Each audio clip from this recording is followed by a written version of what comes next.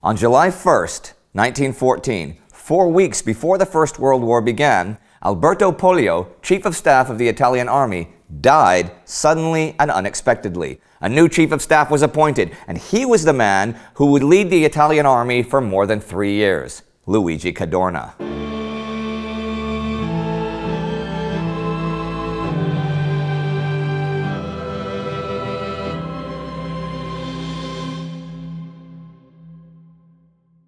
I'm Indy Nidell. Welcome to our Great War Bio series, Who Did What in World War I? Today, featuring Luigi Cadorna. Luigi Giovanni Antonio Carlo Giuseppe Cadorna was born September 4th, 1850 in Palanza on the coast of Lake Maggiore. His father, Raffaele Cadorna, was a soldier and fought in the Crimean War, but later became a general in the Piedmontese army and led the conquest of Rome, the final act of the Italian Risorgimento in 1870. Luigi had gone to military school and was commissioned at age 18 as a second lieutenant in the artillery. He actually also participated in taking Rome, joining the forces led by his father. His father played a big role in Luigi's life, and indeed in Luigi's later years he would write a biography of his father.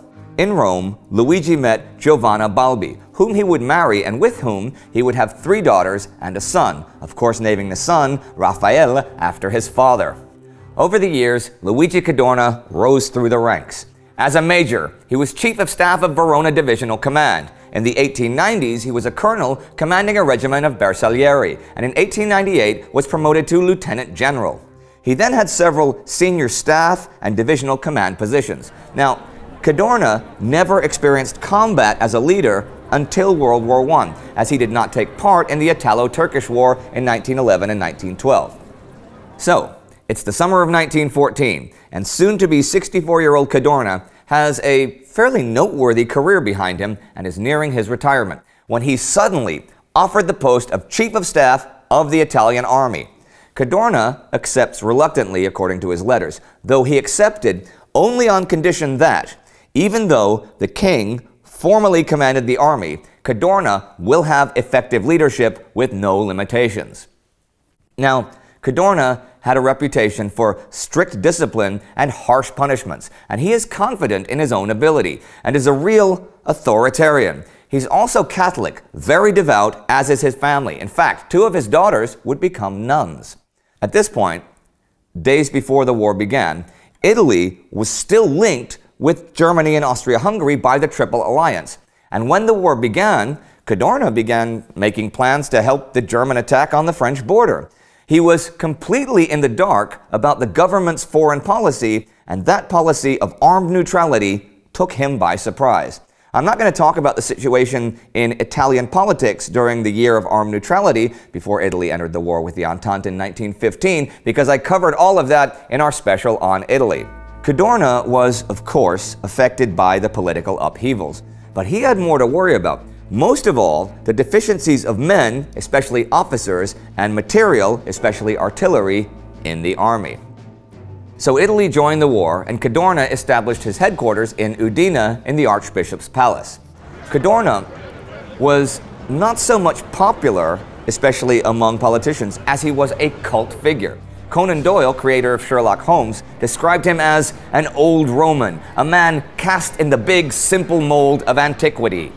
Gabriele D'Annunzio wrote 2 poems dedicated to Cadorna, saying that he was cut and shaped from the hardest granite by a maestro whose vigor was greater than his artistic ability. Cadorna's reply was, "It's a nice way to say I'm ugly." Luigi Cadorna would rule his army as a dictator, was called the Generalissimo, and would remove men from command for the slightest pretext. During his tenure as Chief of Staff, he would fire 217 generals, 255 colonels, and 337 lieutenant colonels. He published a bulletin in February 1915 called Attacco Frontale e Ammestramento Tattico that outlined his military theory. For Cadorna, the most important thing, the difference between victory and defeat, is morale. Victory is determined by the demoralization of the enemy. This is kind of Cadorna's main limitation as a military theorist. He understood that modern war is shaped by material, but that for him was only a side note. Cadorna soon realized that the war would not be a short one, and having few alternatives, he focused his attention on the line of the Isonzo River. I cover all of the battles there in our regular Thursday episodes, but I'll highlight a few points here. The first main offensive was in June and July 1915. The gains were minimal, and the losses huge for the Italians, and the deficiency of the Italian artillery really showed. In fact, in the first 6 months of the war, Italian casualties numbered 280,000, almost double those of the Austro-Hungarians his men faced. The Italian Minister of War, Vittorio Suppelli, very much unsatisfied with Cadorna's command, pled his case against Cadorna to the cabinet at the end of January 1916, and a council of war was suggested, made up of ministers and generals that would attempt to contend with Cadorna for control of military operations. But Cadorna had the king on his side, and that was rejected, and the only resignation from the whole affair turned out to be that of Suppelli as Minister of War. Cadorna wrote to his wife that his principal enemies were no longer the Austrians.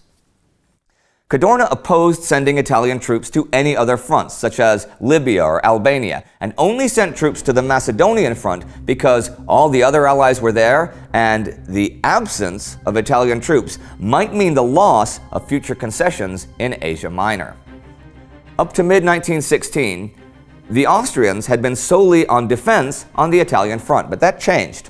Rumors and even newspaper stories warned of an Austrian buildup for an offensive, but Cadorna paid them no heed. So when that offensive began, he was taken completely by surprise. This was partly because of a confused and inadequate structure for intelligence reporting, which was kind of a reflection on the way he ran his headquarters. Cadorna had, by this time, learned the importance of war material, and his army was very much beefed up in terms of artillery and machine guns. But he still believed moral preparation was the most important thing. Still, in August 1916, thanks to meticulous preparation and artillery, Italy captured Gorizia, a major victory. The failure to follow this up properly did cause over 50,000 Italian casualties, though. In fact, by 1917, the Italian army was in a state of mutiny and desertion. That year would be the worst of the war for Italy in terms of war dead. Cadorna believed the cause to be propaganda, and indeed, when the Italian army faced disaster in the field, he would not blame his own failings or his enemy's skill, but rather he found fault within his own troops. And his reaction was discipline, basically of terror. Soldiers were subjects that were shaped by punishment, not individuals who deserve to know why they fight and die. The Italians do push the Austrians back 12 kilometers that summer, so the Isonzo itself can no longer be used as a defensive barrier. But when Austria turned to Germany for help, the resulting Battle of Caporetto, featuring stormtroop tactics, broke the Italian lines. The Italians were forced back all the way to the Piave River, but Cadorna again blamed the loss on the morale of his men, and not German technique and skill. It was an outbreak of willful disobedience and defeatism by insufficiently patriotic troops. The Italian line holds at the Piave, but Cadorna's time in command is at an end after Caporetto. Armando Diaz is named the new chief of staff in November.